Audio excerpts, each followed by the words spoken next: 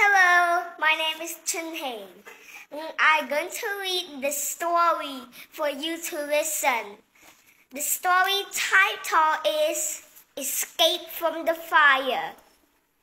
And it is a fancy adventure by Richard Brown. Let's get started the chapters. But first, I need to sing about London's burning. London's burning. London's burning, London's burning. Fetch the engines, fetch the engines. Fire, fire, fire, fire.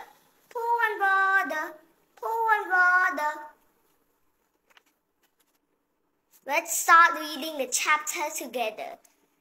I'm reading only chapter 1. Chapter 1.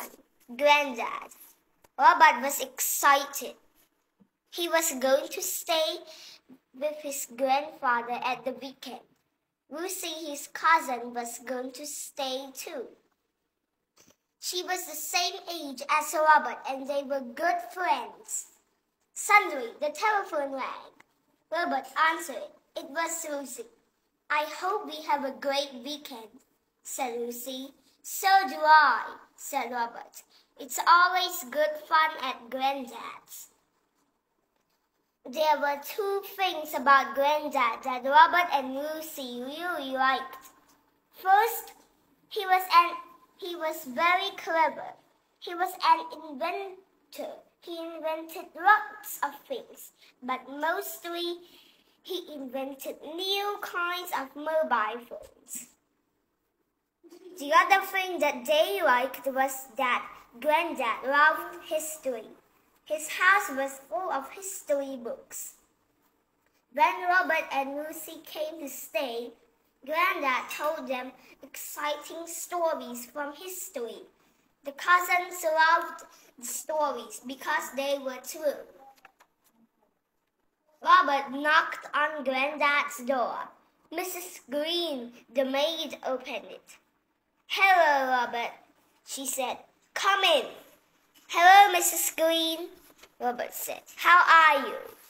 "I'm fine," said Mrs. Green. She took his bag from him. "Your grandfather is in his study." Robert hurried into Granddad's study. "Hello, Granddad," he began. Then he stopped in surprise. Granddad was sitting in an armchair. His foot was bandaged. "Granddad, what happened?" Robert asked. "I've hurt my ankle," Granddad said. "The doctor says I mustn't walk for a few days." "Poor Granddad. Does it hurt?" "I'll help, and so will Lucy." "Where is she?